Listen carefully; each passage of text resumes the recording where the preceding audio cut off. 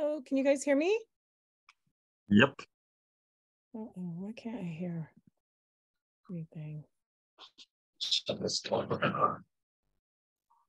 we go. Okay, how about now? Yeah, we can hear you fine. I can hear you too now. How is everybody? Good. Good. Brad said he's going to be a few minutes late. Okay. We'll be on in a second. I'm going to share my screen. How are you, Janet? I'm among the living. Well, that's good. You're not a zombie yet? Nope.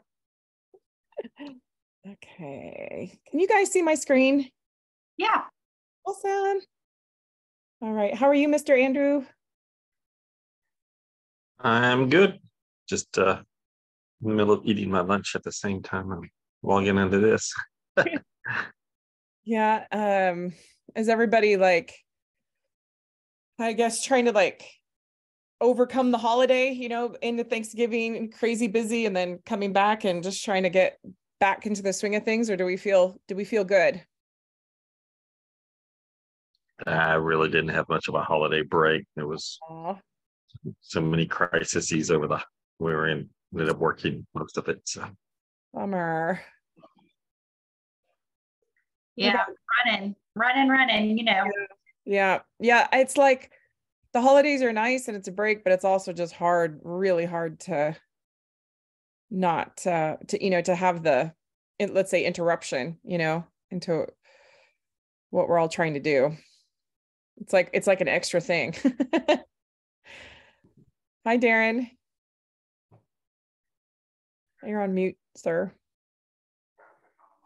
I see your lips moving, but I don't hear a thing. Hello, Brandy. How are you? I'm good. How was your weekend?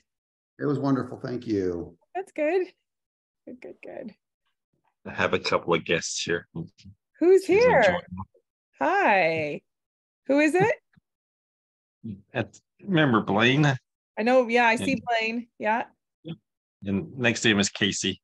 Oh, good. Hi, Casey. Yeah, Casey just came on, I think, when I was leaving. Yep. Yeah.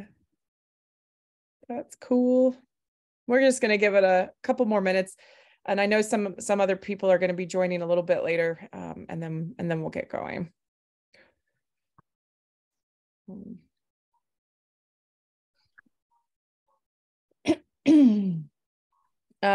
Andrew, can you see my screen? Can you see my face? You got the video? Yes. Okay. Mm-hmm. I'm going to show you something. Hold on. Uh-oh, cat. Here's one. That's Sun Bear. And then here's another one. Nice. That's Mr. Fritz. And then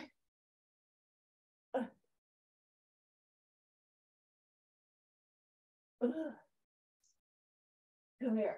Let go. Come here. Let go. Come here. Here's another one. Wow. That's my Miriam. Nice. They're like triplets. How do you tell them apart? I was just going to say the same thing. I can tell them apart easily now. They move different. They look different. They have different fur. They have different tails. Yeah. I thought Mr. Peak came in here, but now I don't see him. And there is a black and white one somewhere as well. So you have 5 cats? Yeah. Wow. Catwoman. Yeah. Thank you for calling me Catwoman instead of the cat lady. I appreciate that, Darren. Well, I'm just thinking you're a superhero. It's Catwoman. I know. I love it. Thank you. I'm a superhero for saving all these cats. You need to meet another friend of mine, Brandy. She's got 5 cats. Oh, I would love her. I'm sure I would love to go hang out at her house and play with her cats, because over Thanksgiving, I went to one of my friend's house and she has a new little kitty, and it was like, my heart just melted. I was like, oh, I miss my kitties. Just seeing another little kitty. Okay. I'm down to 4. So You're down to 4? 4 cats, yeah. Yeah, yeah. Hi, Rondia. Thank you for joining. Okay, let's get going. So we have 2 guests today with us, everybody. It's Andrew and Kim. And you can see on the screen that they both share context and individualization. So this will be really fun because we haven't really talked much about context yet with any of our guest speakers. If this is just in their top 5 strengths. If I click on this top 10 strength, you can see that they also share achiever and arranger, as well as their context and individualization. So what we will do is have both of you just introduce yourselves. Andrew, we'll start with you just because you're on the left here. And if you could just share with people some, tell us about your story, like what you did when you got out of high school and where that took you out, what you did after that, how your life has evolved and where you are today because of all of that. And you can also share, of course, how we met and came into knowing one another. And then we'll let Kim, share with the group who she is and all that as well. So here's Andrew's LinkedIn. You guys can connect with him if you would like to. And Andrew, go ahead and just share a little bit about yourself with the group. Sure. My name is Andrew Wildrix. I'm the CIO for Intrusion here in Plano. Let's see. After I graduated high school, I went to military junior college in the hopes of getting into a service academy. I got accepted to the service academy after my 2nd year of the military junior college. Turned it down because I'd already been through 2 years of military school, didn't want another 4. So I took a reserve commission and then did my follow-on studies here at UT Arlington, where I graduated summa cum later. Took me like 7 years to graduate. The only reason I finished was because the Army was going to kick me out if I didn't complete my bachelor's degree. Did a lot of technical work just kind of serendipitously. It was early 90s and there were jobs paying $10 an hour to do help desk work for AST computers, and it worked around my school schedule. So I got into that. It evolved into a nice little gig with Microsoft teaching Windows 95 beta support. And then I parlayed that into a telecom position with CLEC. I don't know if anyone's familiar with that concept, but competitive local exchange carrier were the results of the breaking up of the baby bells. So I ended up in networking when I found out that the router guy made twice as much as I did doing desktop support. And it never looked back since then. Worked in consulting for several years and then ended up with working for AT&T. AT&T Labs and new technology introduction and development. You might be familiar with Uverse. That was one of my babies, as well as mobile video on demand. It also did advanced tech support. During that period, I bounced back and forth between reserve and active duty, multiple deployments to Central America and the Middle East. In that capacity, I was an armor officer for 17 years. And then I branched into this emerging functional area called information operations, which is kind of a quasi-science of influencing populations to do or not do something. In that role, I did a lot of infrastructure rebuilding in Iraq, planned executions, and everything in between. And then finally, I did 4 years of modeling and simulations for the military, and then I retired from the military. Took early retirement from AT&T to go into a software startup. Spent 2 years there as director of IT before I was lured to come work for Intrusion. I really wasn't looking, but the recruiter person was very persistent and very sweet. So I took an interview on a Saturday and second interview on the following Monday and had an offer letter in my inbox by the time I got home from that interview. It was an offer I couldn't refuse. So I came on to Intrusion as the VP of IT. And then within a few months was promoted to SVP of technology, where I took over engineering. And then after another reorganization, I took over operations and support, and the CEO where I've been now since then. Awesome. Mhm. And what is this Lord of the Sith? What does this mean on your LinkedIn profile? Well, it's a kind of a dual joke. I think it's silly I think it came about as a result of people putting their preferred pronouns there. Is what am I pretending to be? Yeah. Here. So, like, if I'm going to pretend to be something, that's what I want to pretend to be. Because the joke Gotcha. is, IT staff here is that I have a way of accumulating power that they find fascinating, and that's kind of the whole thing behind the Star Wars mythology is the Sith look for power and ways to get it, more of it. So that's funny. You've morphed since I've last looked at your LinkedIn profile. Yeah, Still a lord, I think but yeah. in my previous I think title with my software startup, I was IT overlord, just because they told us we could make up our own titles, and I thought that was, there's a lot of directors of IT, but only one IT overlord. So. Yeah, it was one of the things that attracted me to your profile when I was searching for you. I was like, who is this? This is funny. Who's the overlord? Exactly. Any questions for Andrew about who he is, where he's been, what he's doing? Anybody? Thank you for your service. That's Thank amazing. I'd love to hear more about the deployments and all that you've seen and done. So it's very cool.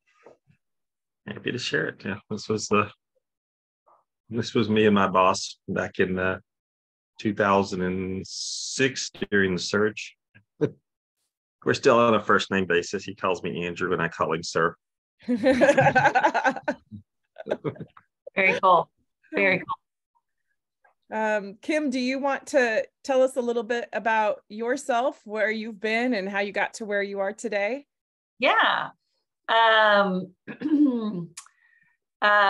Went out of high school, went to college, and was working my way through college I was really attracted to the retail industry. So worked for Gap, the Gap, for 10 years, and was a year away from finishing school, and had gotten married, and my husband got a job in San Francisco. And so we had to decide, like, oh, are we going to spend like the first year of our marriage apart or together in San Francisco having fun? And so that's what we did. And so I worked for the Gap for 10 years, which really goes into my top 5 strengths. I did really well there, especially the Ranger. There's a lot of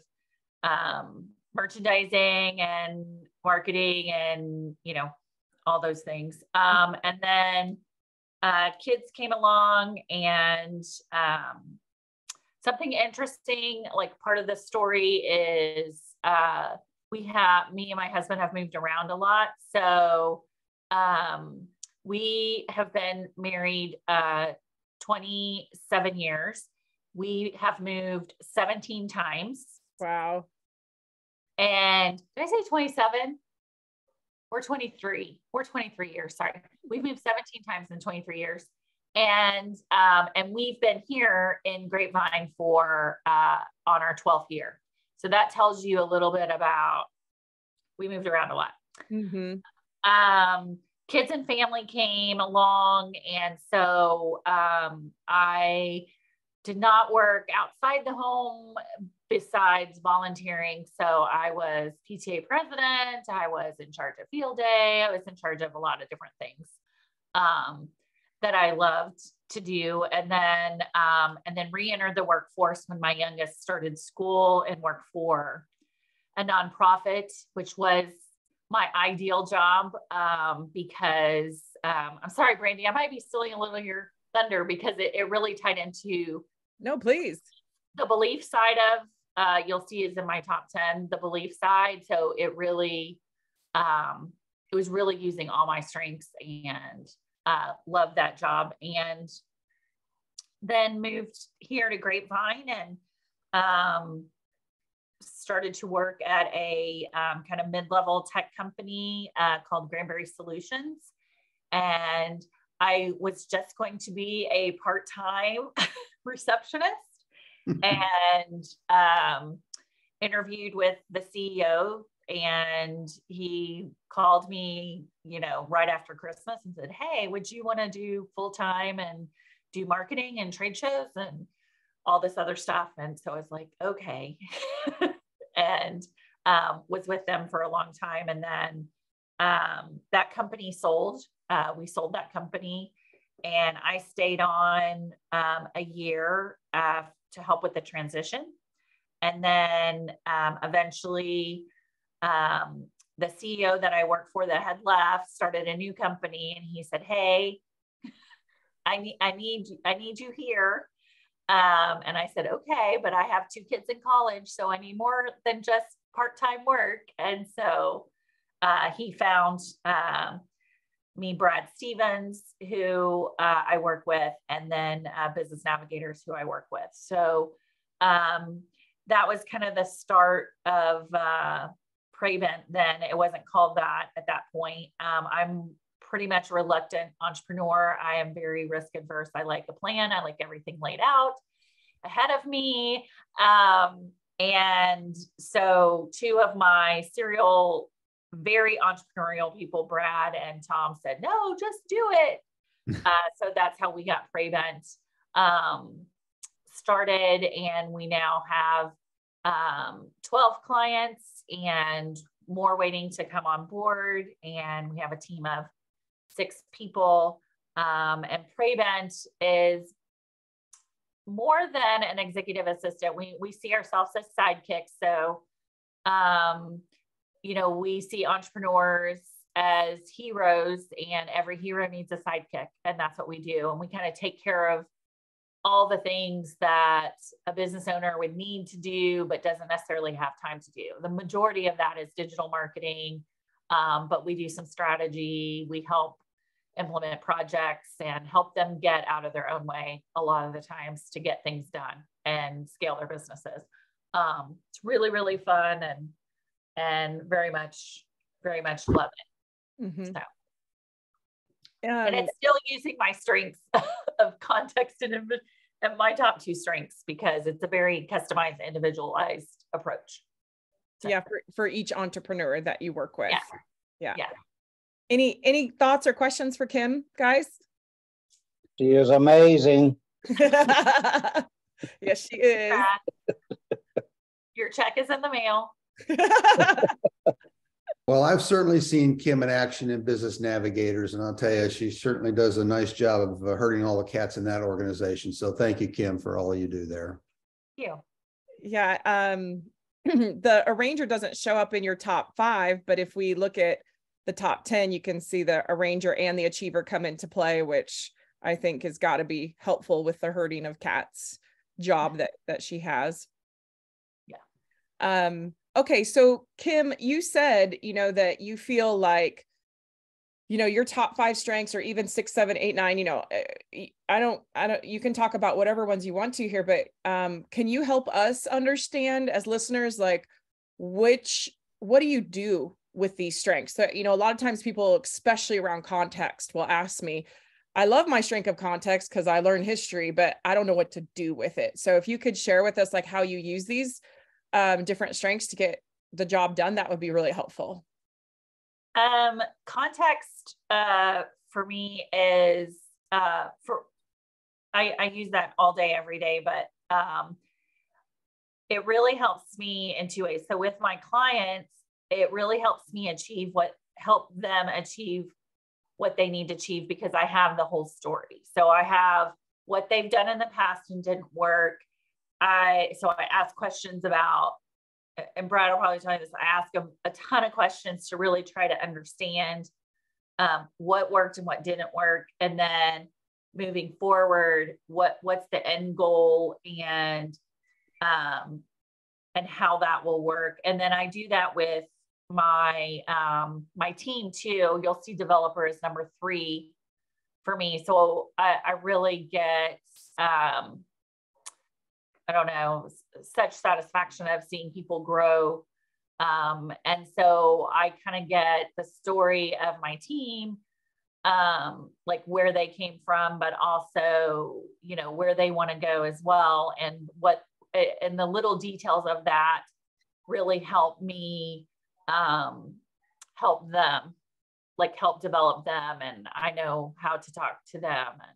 And, I will say, the real light bulb for me with Strengthology is I was training one of our coworkers, and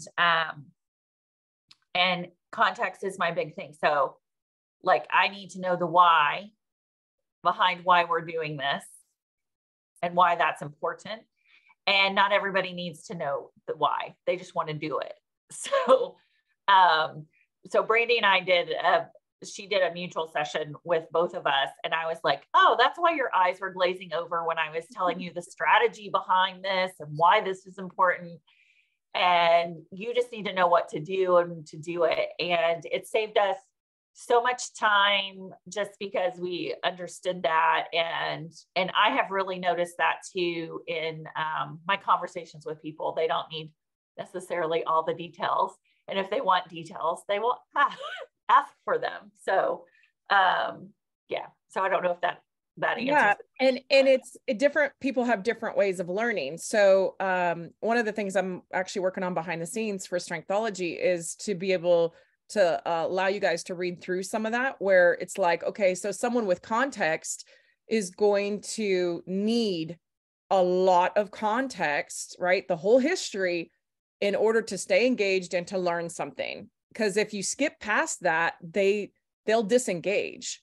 Where someone with communication actually learns by communicating. So when they're learning, you actually have to let them talk, which is kind of like, you're kind of going, well, how are they going to learn anything if they're talking? That's how they learn, is talking through it out loud. Somebody else might be a learner like myself, right? Where I learn I want to learn at my pace. That's probably the achiever as well. And I want to learn. And when it clicks with my brain, I'm ready for the next question. And I want to ask the question, and I want somebody to be clicking along at mine, because I'm only going to ask what I need to know. I'm not going to ask about the stuff I already know. So to give me the context and all the details, I'm like, I don't need to know all that, right? There's certain pieces I already know. So I'm not engaged if I'm having to sit in there and listen to something that I already know. Where my brain gets engaged is when I'm learning something new, which is the learner piece.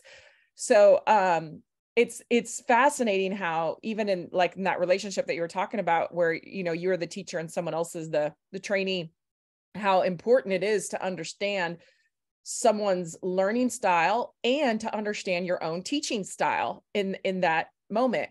Because I think one of the toughest things about strengths is to stay authentic to who you are, but to also have to adapt or adjust to someone else's style if you want it to work for them, which may not be your own style. Now, I think with individualization, that's actually very satisfying for you, Kim, where you go, oh, this is my style. This is what I would need. However, it's not working for you. It's not your style. So I'm happy to adjust and adapt to make it work for you, because that's actually a part of your personality. Would you agree with that? Absolutely. Absolutely.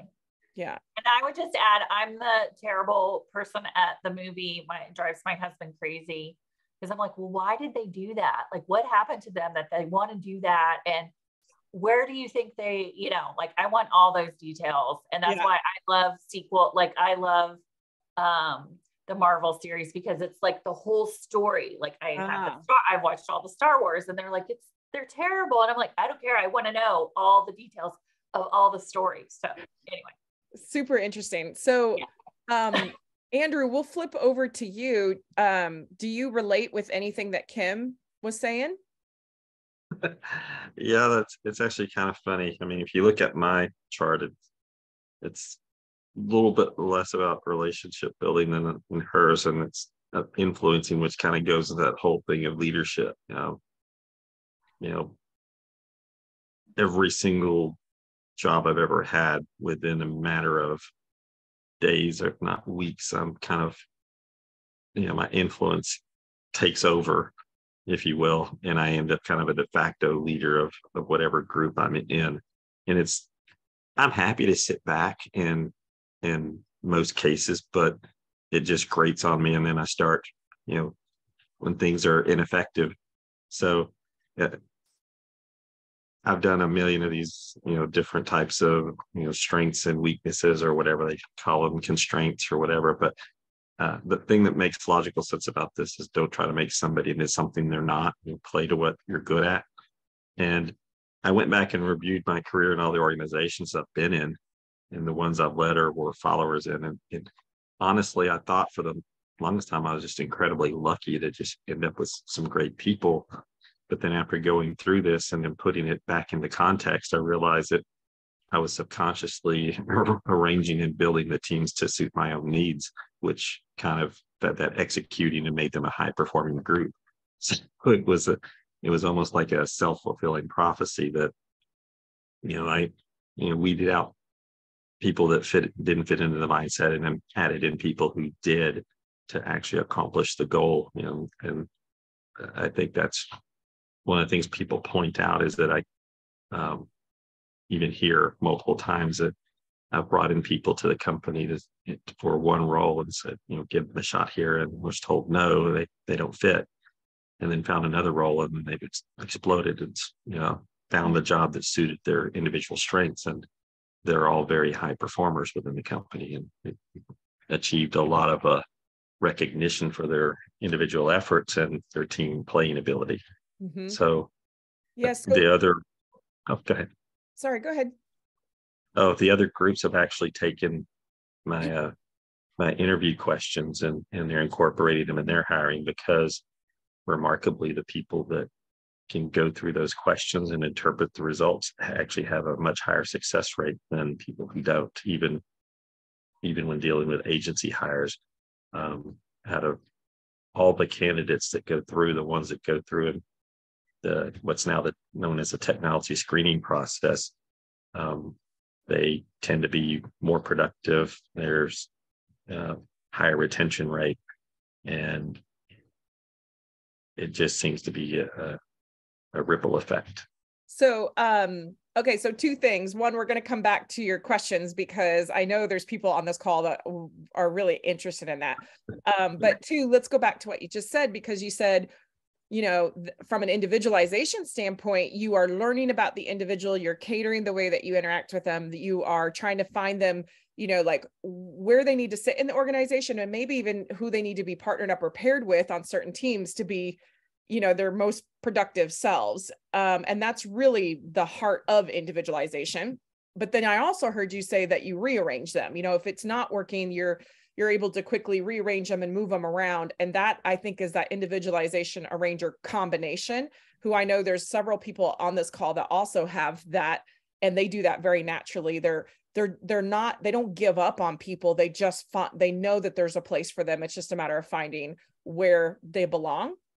And then I heard the achiever really come out when you're just talking about, high performers and performance, and individualization cares about performance. Arranger cares about efficiency, but achiever is really about delivery, right? And getting things done. So now I start to hear, okay, we're learning these people, we're putting them in the right place, and it's all to the point of being productive and delivering something and achieving an overall goal or purpose.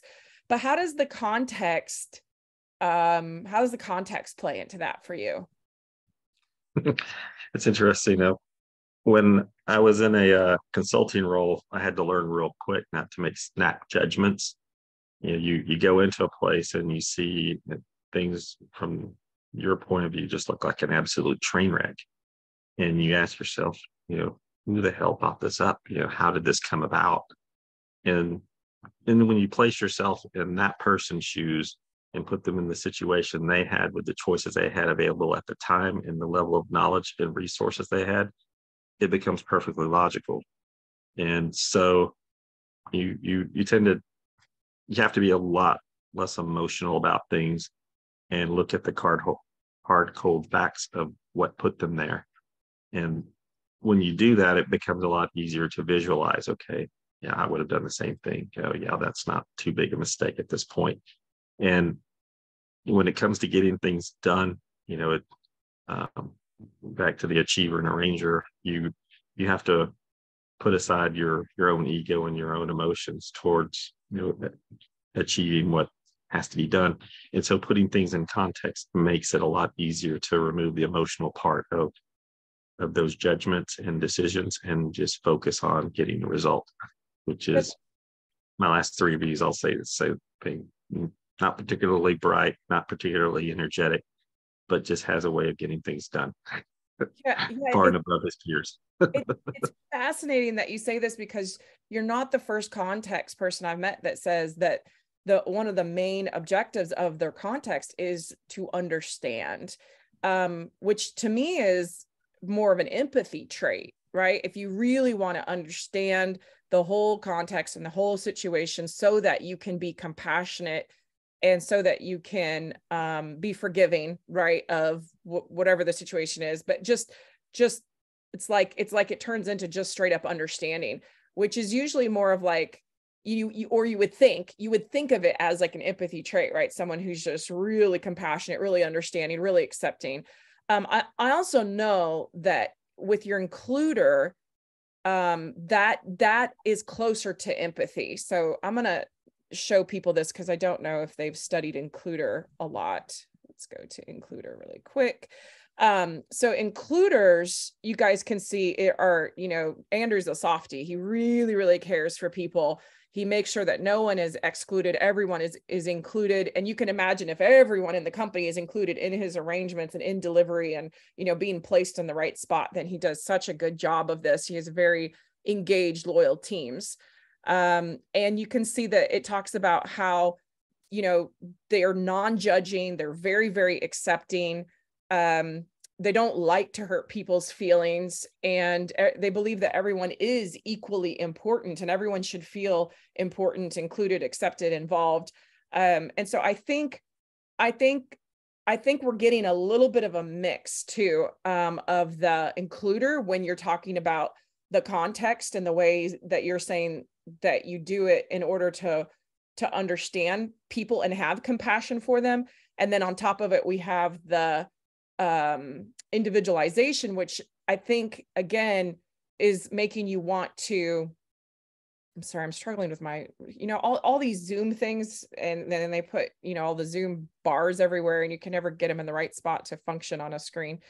But I think what we're also hearing is that mix of context and an individualization, which is get the history of the person in the situation to understand them and their perspective and why they did what they did.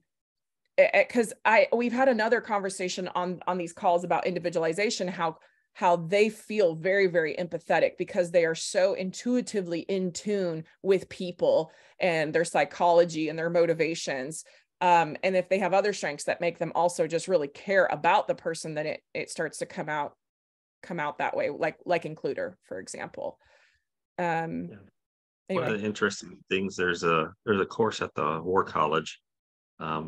It's called Red Teaming, and it basically forces you to look at things from another perspective, not so much to get inside someone's decision cycle and say, if I do X, they're going to do Z. It's more of, if I do A, this is how they're going to perceive it based upon their big five. So when you're doing what's called human terrain mapping, you look at how someone identifies themselves and use that to arrange how you're going to change their mindset or influence them. So like when someone talks about me, what are 5 phrases or words that you would use to describe me? And based upon those answers, you can individualize your approach towards approaching that person. So like when I look at Brandy, okay, I look female, right? Big brain, mathematics. I mean, that just blows my mind. Athletic, very energetic, and then, entrepreneurial. Those are how I would define Brandy. Mm-hmm. Now, how Brandy defines herself, I look for an overlay between those two things and then kind of mesh those two belief systems towards getting an approach to influence Brandy towards what I think she should or shouldn't be doing. And you do that for entire populaces too. And it becomes a really interesting exercise where you don't have to fully crock somebody, which if you're not a science fiction fan, that's you gain such an understanding of something that it becomes a part of you, but you get enough of it to where you can predict the perceptions of how things are going to be received. It makes it much easier to get a predictable result out of someone's performance.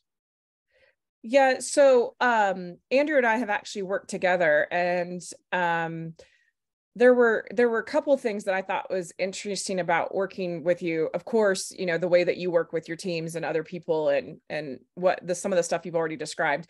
But from an individual interaction with you, there were two things that really stuck out to me. One was whenever I asked Andrew if he could help me with something or help us get something done as a team, he did it immediately. He was all over it. He was on it. It was important. And he just made sure that he was already moving on it before I could walk out the door. And that to me was different to work with, because some people move fast, but your sense of service, I think, to another person and the importance you place on what they valued was kind of different for me. And I was like, I wonder if he moves this fast on everybody's stuff, or if he's doing that as an individualization mechanism, right? For me, because, you know, I like to move fast, and it drove a lot of respect from me. And then the other thing that I thought was fascinating is you're an includer, which is kind of the opposite of relator, right? Relator is like one-on-one, exclusive. If you're my people, I relate with you and I want to hang out with you. If not, then I'm just not really interested. And so I'm more of a relator. You're inclusive. You're like, everybody matters and everybody should be included and everybody should feel a part of the community.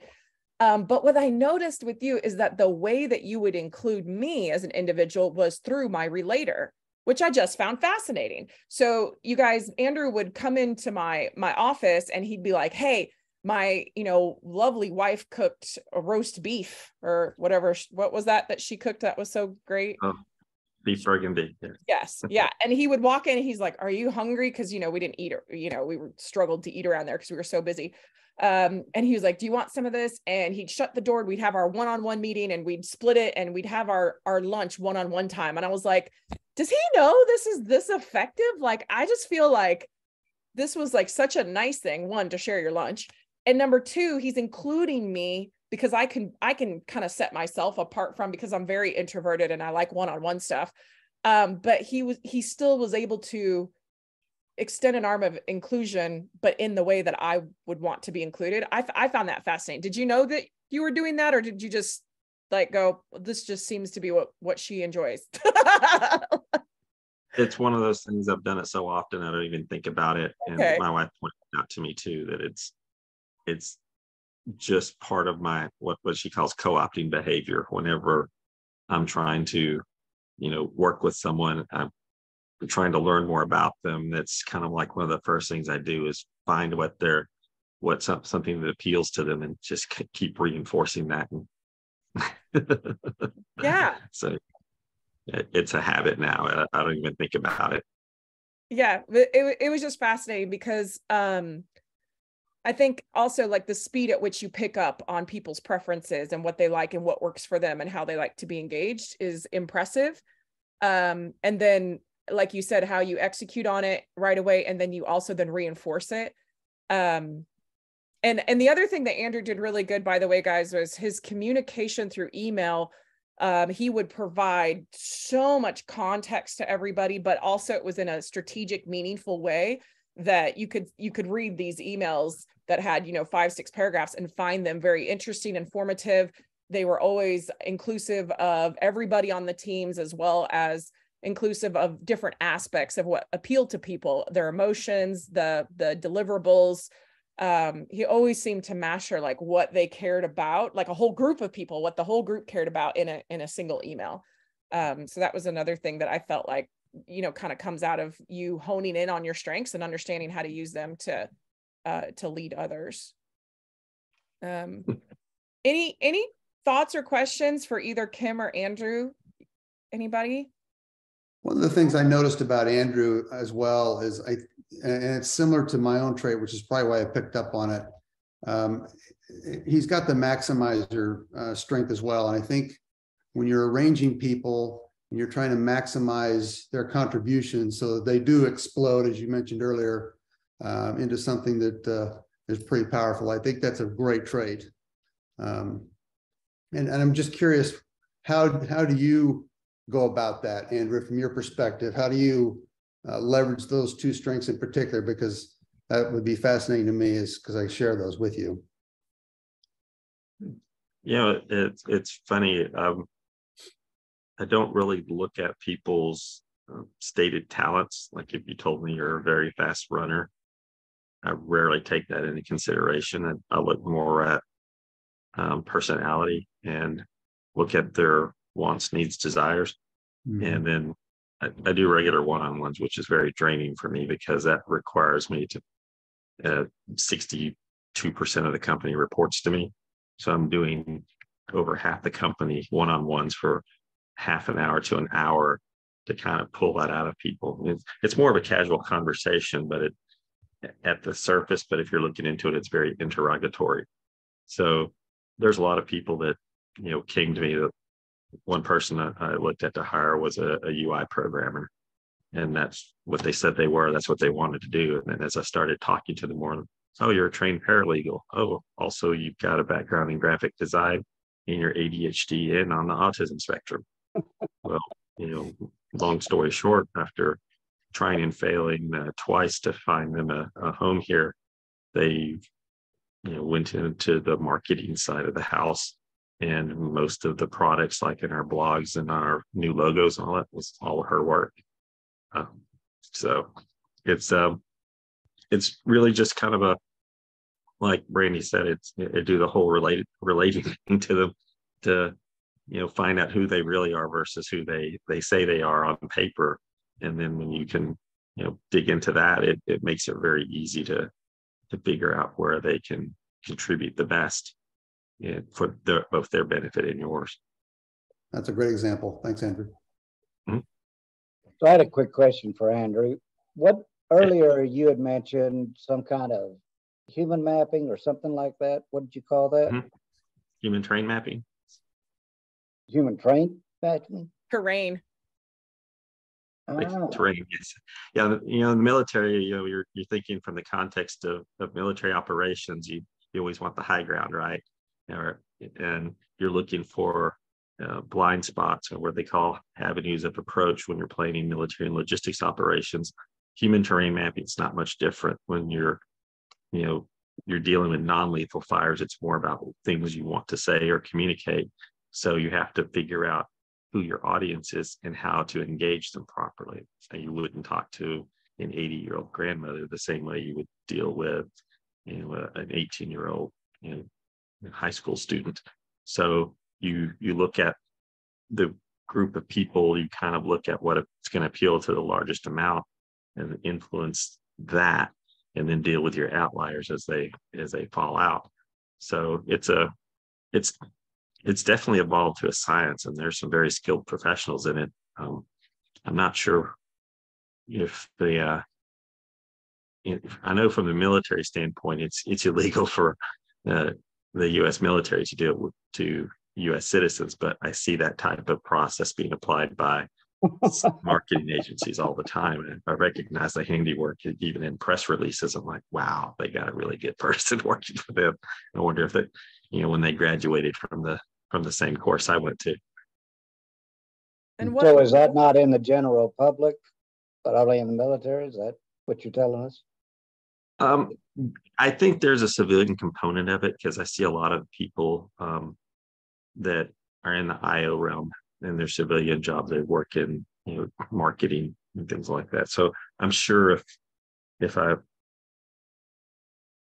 delved enough into research into a lot of marketing companies, they're using a lot of the same techniques that the military uses. It's just federal law makes it illegal for the military to do it. And is there any resource that you know of that we could all go read about to learn more about that? that's not illegal? Yeah, well, I Or think that we the don't have field to join the Army for, you know. the field manual for IO and for terrain mapping, I think, is actually non-classified. So you could probably Google it and pull it up, or you can download it in PDF format. But if it's not classified, I'm happy to provide you the materials that I have to. And what does IO stand for? Information operations. Oh, okay. So okay. in information operations, you're actually what I call shaping a reality, because it combines psychological operations, PSYOP, psychological warfare, with civil affairs, which are the guys that go out and hand out toys to children and give out free medical care. You're coordinating that with physical destruction, military operations where people are going in and kicking in doors, because how you kill somebody actually sends just as strong a message as how you did everything else. And then let's see, there's there's 7 pillars total, but computer network attack and defense, controlling information flows to people, what messages they'll see versus what they don't see. So you're doing all these things to shape a reality for somebody, or a whole population. It could be something as small as a village, or as large as multiple tribes or an entire country. But if you can go back and look at Google, like the Lincoln Group, that was a company that we had outsourced to plant favorable news articles in world publications, because they were delivering carefully crafted messages to certain segments of world population to influence people's perceptions of the war in Iraq, for instance. But then we were backing that up with other things. I mean, rebuilding economies to remove the influence of Al Qaeda's hold over fuel and power. Another case in point is we did operations where we contracted pharmaceutical companies to buy up all the opium crops. So narco-terrorism would lose their source of funding, those types of things. But it's all tricky, because you have to manage not just the nuts and bolts, but how people are going to perceive that and reinforce the good parts of it to keep people supporting those types of things. Yeah. Yep. That's fascinating.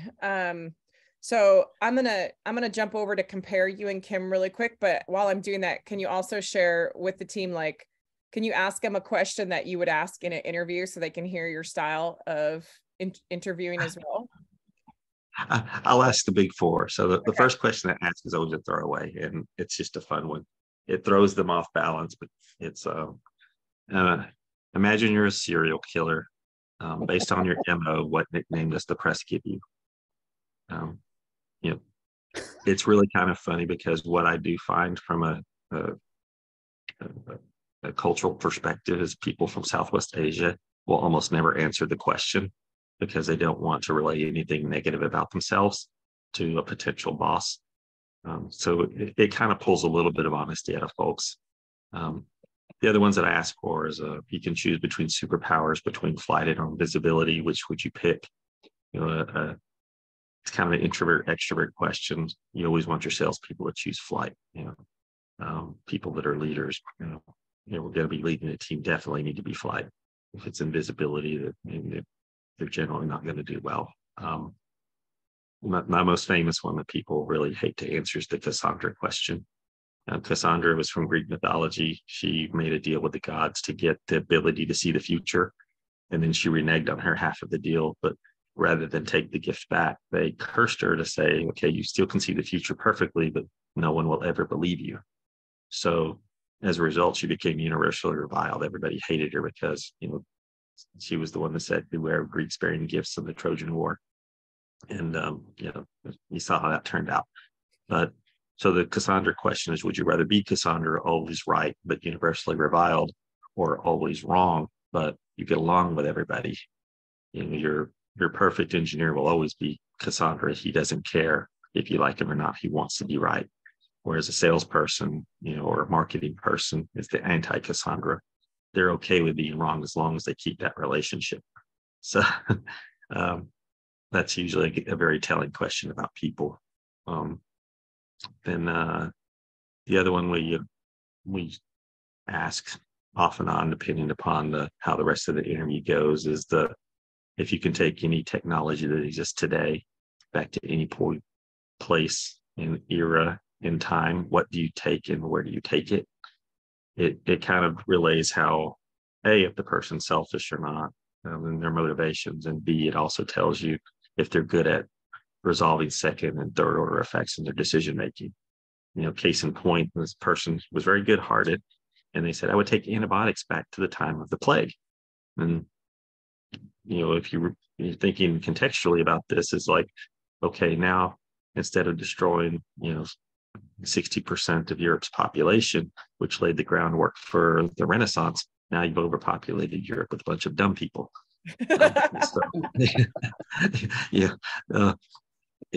Those kinds of questions, you kind of use a lot of your skills here to kind of extract what's very telling about the candidate to see how successful they're going to be in the different roles. And so for an engineer, that's a very important question. Some people will, there's a certain margin that always wants to go back and give themselves godlike powers. I'll take electricity back to the ancient Egypt. I'll be worshipped, or other people are the knowledge seekers. I'll take a camera back to, the Tower of Babel and see if it really existed, that kind of stuff. Mm-hmm. It really tells you about what their real motivation is. So. Yeah. Well, I'd hate to be psychoanalyzed by you, Andrew. No, he has really good intent, Brad. It's lovely. I'm going to Kim. So as we look at their two strengths, sets of strengths here, what do you guys see? What's similar? What's different? What are your observations?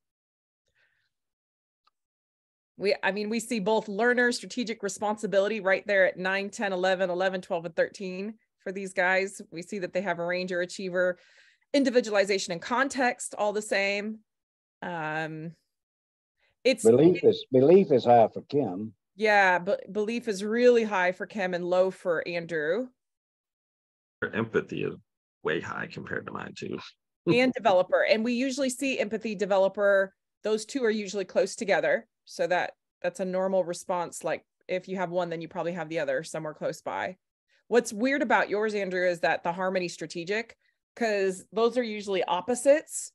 Most strategic people are they're not conflict oriented, but they don't mind conflict at all. Like they're happy to have the conflict, where harmony people are far more conflict averse, don't want the conflict, would like for us to peacefully have the discussion, and will have the conflict if they need to, but it's not something that they thrive on. And with your harmony includer, it means overall, you enjoy, a peaceful situation, a kind, balanced, well, not necessarily balanced, I guess that's the wrong word. But, just it doesn't have to have a lot of conflict for you to be effective. And I've seen you in action. You don't mind conflict, that's probably because you have strategic and some of these other things. But it seems like you prefer to do things in a peaceful way rather than a conflictual way. Yes. Most people don't understand that before I go into a meeting where there's a decision to be made, I already talked to most of the people before the meeting and got their acquiescence before I go into that. So on a one-to-one basis, I've resolved my conflicts with them to go into the meeting, and everyone appeals. It's like, oh yeah, this is a great idea. Let's go with that. Joe's always fascinated by it. He says you're awesome at managing up. Absolutely. I think individualization is great at managing up, down, sideways, around, because they just know how to cater to that person. Position doesn't matter, right? It's just a matter of figuring out how to interact effectively with another person. And I also see that, Kim, you have deliberative, which means that you're going to be far more cautious, careful, like you said, risk averse. You're not comfortable with risk like a strategic person might be, although you have strategic at 11, but your deliberative is higher. And for Andrew, deliberative is very low. It's clear at the bottom. With empathy. So I got to imagine that's a huge difference between the two of you, is that Andrew makes quick just like he said, he does make quick decisions. He's had to actually slow those down to be effective. Where Kim, you probably take your time and are very conscientious and deliberate about your decisions. Is that true for you? It is. It take a long time to decide. Mm-hmm. But when you make a decision, it's a very good decision, and you probably keep the decision. Is that also a correct assumption? Yeah. Yes, I do. The belief part is a big part of everything I do. So if I don't believe, in what we're doing, if I don't believe that your intentions are good, if I don't believe your story, if I don't believe, then I have a really hard time moving forward. Mm-hmm. So, yeah, it has to align. And do you have an example of when you were really, really, really struggling with that? Because I'm sure there's times where you're struggling with that, and then whatever you're thinking or believing comes true, and you're like, see, I told you, right? But what about the opposite? Has there ever been times where your belief was just really pulling at you, and it was nagging you, and it was like pulling you away from the situation or the person, but then something changed and you were able to then believe in them, or believe in what they were doing, or to see their side of it?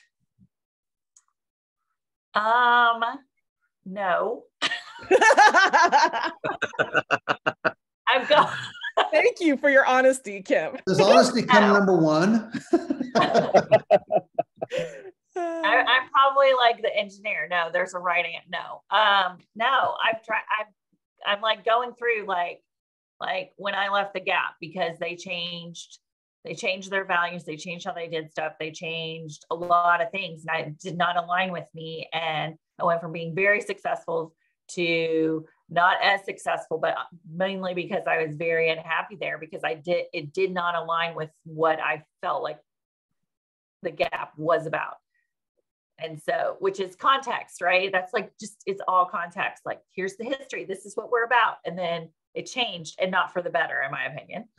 And so I left, and I immediately it was just so much better. But that didn't, like, me staying there would have been not great for me at all. Yeah.